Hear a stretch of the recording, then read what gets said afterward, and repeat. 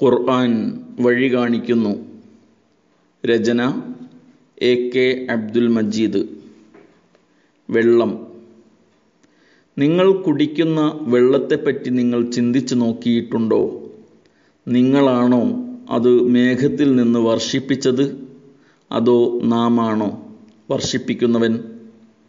നാം ഉദ്ദേശിച്ചിരുന്നുവെങ്കിൽ അത് ദുസ്വാദുള്ള ഉപ്പുവെള്ളമാക്കുമായിരുന്നു. എന്നിട്ടും നിങ്ങൾ നന്ദി കാണിക്കാത്തതെന്ത്? വിശുദ്ധ ഖുർആൻ അധ്യായം 56, സൂക്തങ്ങൾ 68 മുതൽ 70 വരെ. ജീവോൽപത്തി തന്നെ ജലത്തിൽ നിന്നായതിനാൽ ജീവന്റെ നിലനിൽപ്പിന് ജലം ഏറ്റവും അനിവാര്യമാകുന്നു. ജലദൗർലഭ്യം മനുഷ്യനെയും മറ്റു ജീവജാലങ്ങളെയും മരണത്തിൻ്റെ വക്ത്രത്തിലേക്ക് തള്ളി വീഴ്ത്തുന്നു. ഭൂമിയുടെ 3/4 ഭാഗത്തിലധികം വെള്ളമാണ്. എന്നിട്ടും യഥാകാലങ്ങളിൽ മഴ ലഭിക്കാതിരുന്നാൽ കുടിവെള്ളം മുട്ടിയും കൃഷി ഉണങ്ങി നശിച്ചും മനുഷ്യൻ വിഷമിക്കുന്നു. വെള്ളം യഥേഷ്ടം ലഭിക്കുമ്പോൾ വെള്ളമില്ലാതിരിക്കുമ്പോഴത്തെ പ്രശ്നങ്ങളെക്കുറിച്ച് നാം ചിന്തിക്കാറില്ല. വെള്ളമില്ലെങ്കിലേ വെള്ളത്തിൻ്റെ വില അറിയൂ എന്ന് സാരം.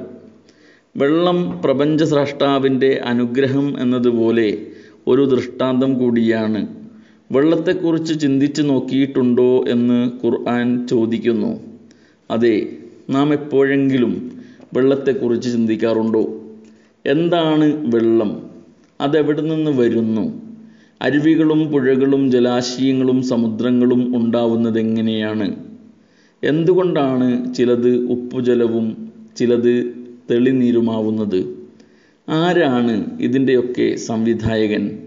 ഈ ചോദ്യങ്ങളിലൂടെ മനുഷ്യൻ്റെ ചിന്താശേഷിയെ ഉണർത്തുകയാണ് ഖുർആൻ ചെയ്യുന്നത്. അല്ലാഹുവാകുന്നു കാറ്റുകളെ അയക്കുന്നത്. അവ മേഘങ്ങളെ ഇളക്കുന്നു.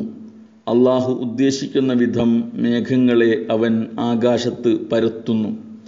അതിനെ അവൻ പല തുണ്ടുകളാക്കി മാറ്റുന്നു.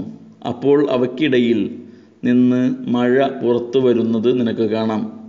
എന്നിട്ട് താൻ ഉദ്ദേശിക്കുന്ന ദാസന്മാർക്ക് അവൻ മഴ എത്തിച്ചു കൊടുക്കുന്നു. അപ്പോൾ അവർ സന്തുഷ്ടരാകുന്നു. ഖുർആൻ. മഴയെയും വെള്ളത്തെയും കുറിച്ച് ആലോചിക്കുമ്പോൾ അതിരറ്റ അത്ഭുതവും വിസ്മയവുമാണ് നമുക്കുണ്ടാവുക.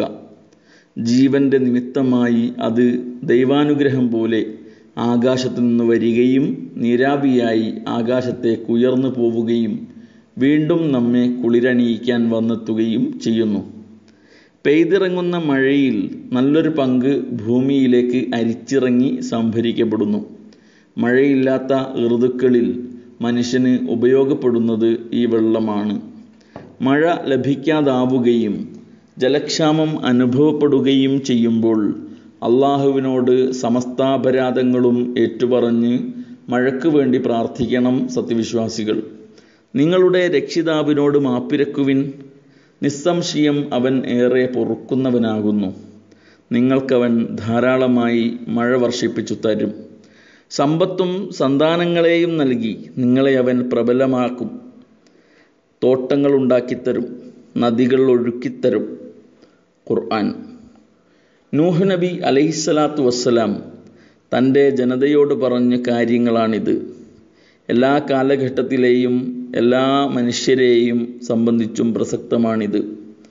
കൊടും വരൾച്ച നേരിട്ട സന്ദർഭങ്ങളിൽ പ്രവാചകൻ മഴയ്ക്ക് വേണ്ടി അള്ളാഹുവിനോട് പ്രത്യേക പ്രാർത്ഥന നടത്തുകയും തത്ഫലമായി സമൃദ്ധമായി മഴ ലഭിക്കുകയും ചെയ്ത സംഭവങ്ങൾ ഹദീസുകളിൽ രേഖപ്പെടുത്തപ്പെട്ടിട്ടുണ്ട്. ഒരു വെള്ളിയാഴ്ച നബിയെ സമീപിച്ച് ഒരാൾ പരാതി പറഞ്ഞു. മഴ കിട്ടാത്തത് കാരണം ഞങ്ങളുടെ കാലികൾ ചത്തൊടുങ്ങുന്നു. ഞങ്ങൾക്ക് എങ്ങോട്ടും പോവാൻ പറ്റുന്നില്ല. അങ്ങ് മഴയ്ക്ക് വേണ്ടി പ്രാർത്ഥിക്കണം. അള്ളാഹുവിൻ്റെ ദൂതൻ കൈയുയർത്തി പ്രാർത്ഥിച്ചു. അള്ളാഹുവേ, ഞങ്ങൾക്കു നീ മഴ വർഷിപ്പിച്ചു താ. ആകാശത്ത് ഒരു കീറുമേഘം പോലും ഉണ്ടായിരുന്നില്ല. പക്ഷേ പ്രവാചകൻ പ്രാർത്ഥിച്ചു തീരുമ്പോഴേക്കും ആകാശം മേഘാവൃതമായി. മഴ പെയ്തു. 6 ദിവസം തുടർച്ചയായി മഴ. അടുത്ത വെള്ളിയാഴ്ച ജനങ്ങൾ ആവശ്യപ്പെട്ടതനുസരിച്ച് മഴ അവസാനിപ്പിക്കാൻ പ്രവാചകന് പ്രാർത്ഥിക്കേണ്ടി വന്നു. ഇതുപോലുള്ള സംഭവങ്ങൾ വേറെയും ഉദ്ധരിക്കപ്പെട്ടിട്ടുണ്ട്. ജല ദുർവിനിയോഗം മനുഷ്യരാശിയെ വലിയ പ്രതിസന്ധിയിലേക്ക് നയിക്കുമെന്ന് നിരീക്ഷിക്കപ്പെട്ടിരിക്കുന്നു. അടുത്ത ലോകയുദ്ധം വെള്ളത്തിനു വേണ്ടിയായിരിക്കുമത്രേ.